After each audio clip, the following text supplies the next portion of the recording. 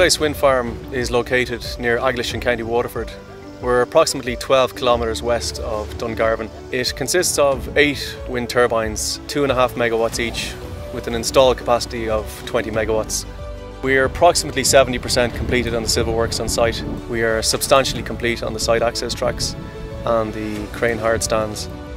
This wind farm is particularly suitable for grid connection as we have the 110 kV line running directly overhead. This turbine base behind me is the last of 8 turbine bases to be poured. Construction of the wind turbine foundations consists of first excavation down to competent bearing stratum. Then we would pour 100 millimetres of concrete blinding. That's to give us a level platform to work on.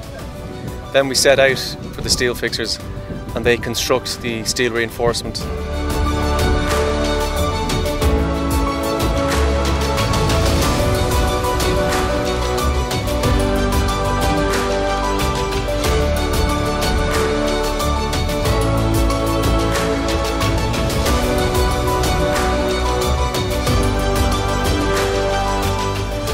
Then we shutter around the outside of the steel reinforcement and we pour our concrete into the foundation.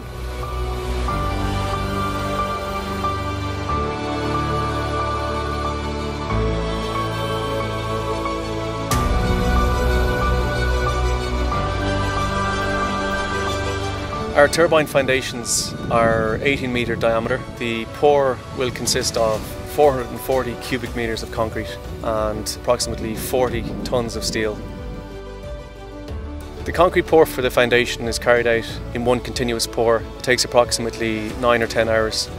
We pour the 440 cubic metres of concrete in one continuous go to avoid any cold joints or any weak planes in the concrete.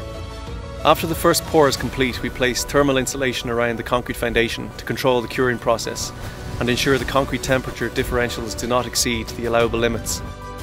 We monitor the internal temperature of the concrete with pre-installed thermocouples. About a week after the base pour, we set up the shutters for the second part of the foundation, which is called the Pedestal, and is effectively a cylinder of 42 cubic metres of reinforced concrete. Pedestal is the only part of the foundation which is visible after the foundation is backfilled. Protruding from the top of the pedestal are the anchor bolts onto which we drop the wind turbine tower section. The substation construction was on the critical path from a scheduling point of view, and as soon as the civil contractor arrived on site in mid-2013, they began the substation bulk excavation. Approximately 40,000 cubic metres of soil and rock were excavated to reach formation level. And in the southeast corner of the site, the substation ground level is now approximately 11.5 metres below original ground level. All of the excavated material was reused on site, either as fill material or crushed and used as capping for the access tracks and hard stands. After the bulk excavation was completed, the main electrical contractor constructed the substation infrastructure. Here you can see the structural steelwork and HV equipment being placed in position by the teleporter.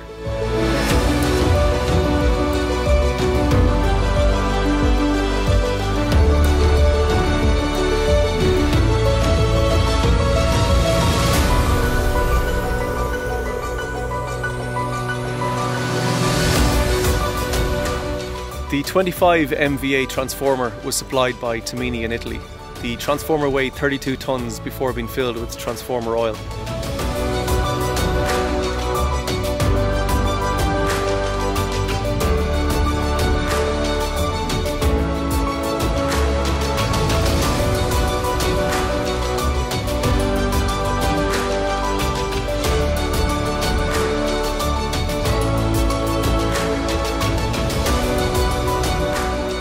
The transformer is designed to step up the voltage from the wind farm voltage of 20 kV to 110 kV, where the electricity is then sent over the fence via bus bars into the ESB network side of the substation and out onto the national grid.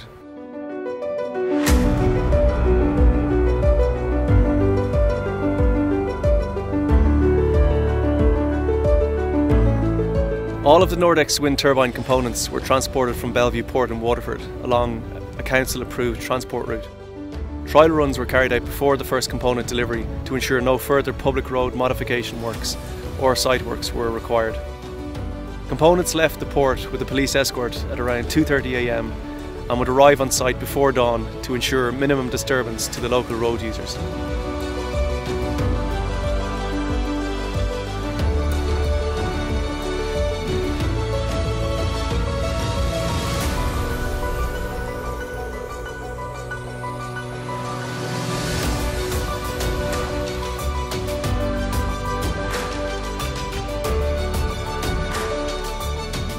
Most of the components would then be placed on the hard stands, ready for lifting. The wind turbine erection phase began as soon as the main 500-ton crane and the 300-ton assist crane arrived on site.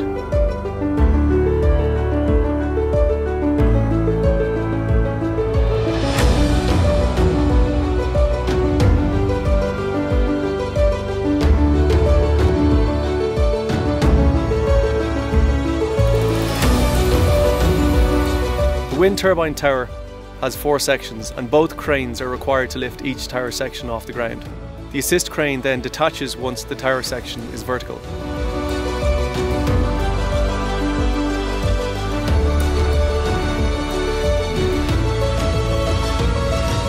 50-ton nacelle is then lifted by the main crane, followed by the 42-ton drivetrain, which is dropped in through the open roof of the nacelle.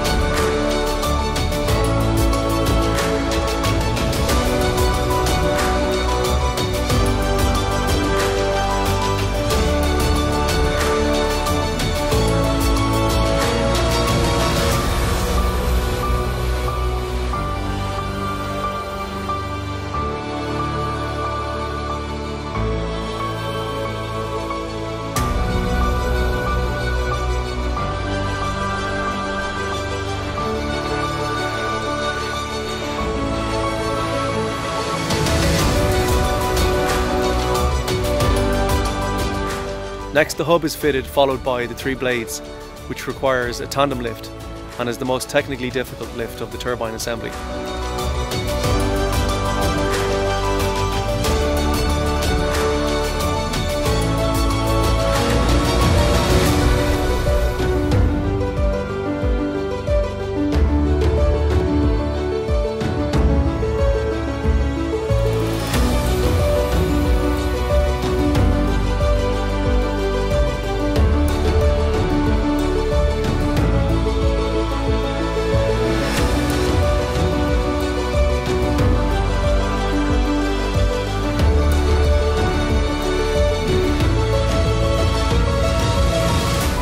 The erection phase of the 8 turbines at Woodhouse Wind Farm took 4.5 weeks to complete, which was a considerable achievement.